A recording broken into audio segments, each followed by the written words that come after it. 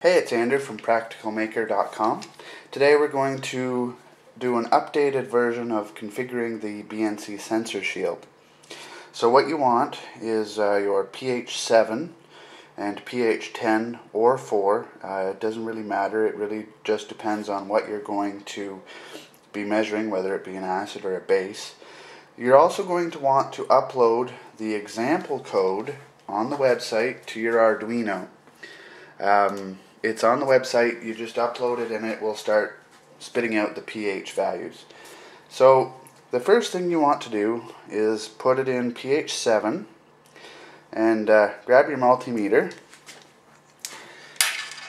and you actually want to measure the voltage of the Arduino. So we'll put it in ground and 5 volts.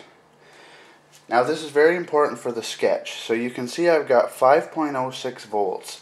Now in the Arduino sketch there's a line that says define Arduino voltage 5.0. You want to change that 5.0 to whatever voltage reading you get on your multimeter. This will make the readings much more accurate. Now that we've done that, we want to hook the output of the shield. So basically you just want this row. So if you're looking at the shield kind of this way, the pins on the left side, hook that up to the positive of your multimeter.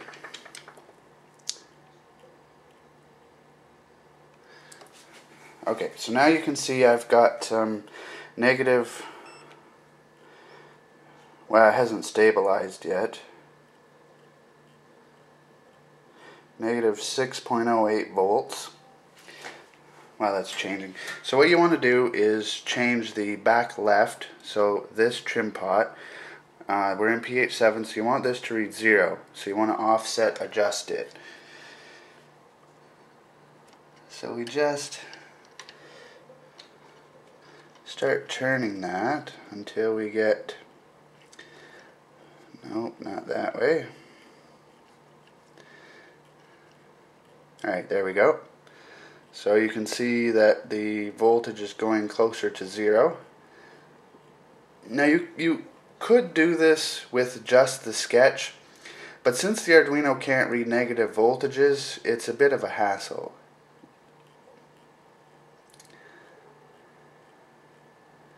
So there we go, we're at 12. So try and get that as close to 0 as possible without going negative. So 3.7 millivolts isn't bad. Now it's time to take the pH probe out of the pH 7, dry it off and rinse it in some distilled water and place it in the pH 10.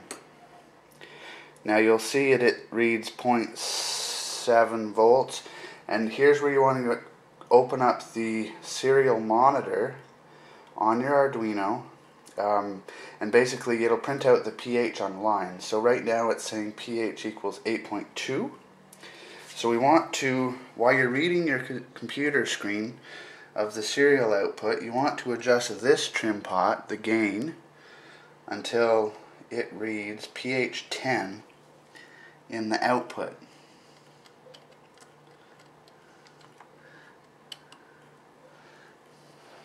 That's the wrong way, so we're just going up. Now the Arduino sketch that's loaded on here is only good for measuring stuff in between pH say 10, well actually it could go all the way up to 14. Okay, so we're almost at 10.00, right there, 10.01. That's pretty good. So you can see 1.77 volts, 1.78 is about what we want.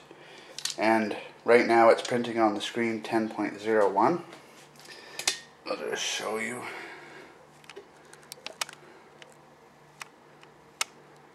Alright, so you can see the 10.01, it's printing. So right now I'm going to switch it back into pH 7.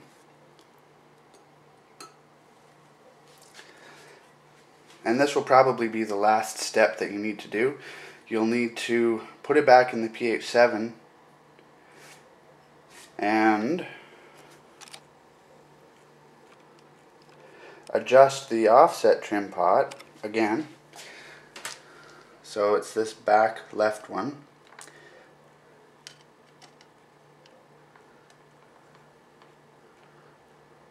Until you hit pH 7 or 0 volts on your multimeter. Now you may need to do this a couple times, and I'm doing this fast. You actually should let each probe sit in the solution for 5-10 minutes for the readings to stabilize.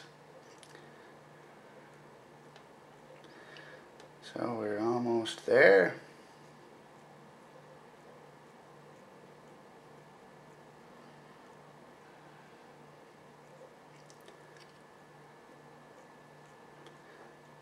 And if you go negative, just turn it back the other way until you just hit positive.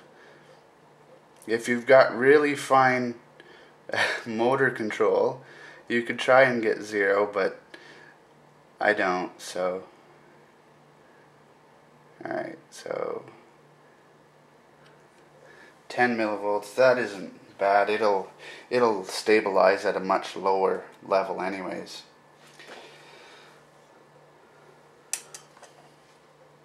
Well, it looks like we're still going down, so we'll adjust it a little bit more.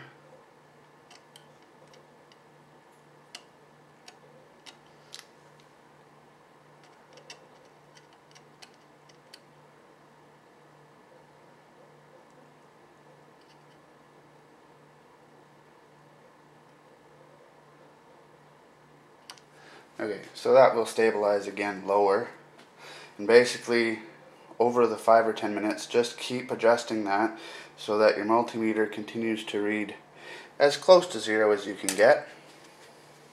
And make sure you pay attention to the serial output of the Arduino IDE.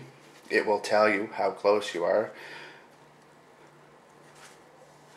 And so we'll just rinse this off, dry it off, put it in the pH 10. Okay, so we were aiming for 1.788 volts. So we're still climbing. This, like last one, it will take maybe 5-10 minutes at least to reach pH 10. You can see up at the screen here, we're reading 9.41, and the multimeter is still going up, albeit very slowly, but that's the way the pH probes work. So basically you just place the probe in pH 7.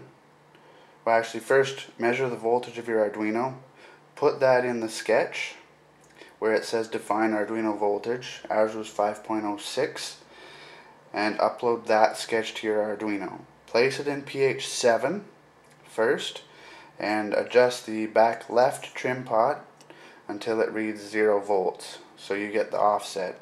Place it in pH 10, adjust the back right trim pot, the gain trim pot, so that your serial output of the Arduino IDE reads 10 pH, or 4, whatever solution that you're using. You want to match it. So if it's 10.01 buffer solution, put that in until it reads that on your serial output. And then put it back in pH 7, adjust the back left trim pot until it reads 0 volts again, and make sure the reading stabilize, so 5 or 10 minutes until the reading stabilize, and then place it in the pH 10 again and verify that it reads pH 10 or 4. If it doesn't, adjust the back right trim pot until it reads pH 10, and basically just keep doing this until you get very stable readings. So I hope you enjoyed the video. It's a bit of an updated version from the previous video. So hopefully this explains everything. But again, if you have any questions, please leave a comment.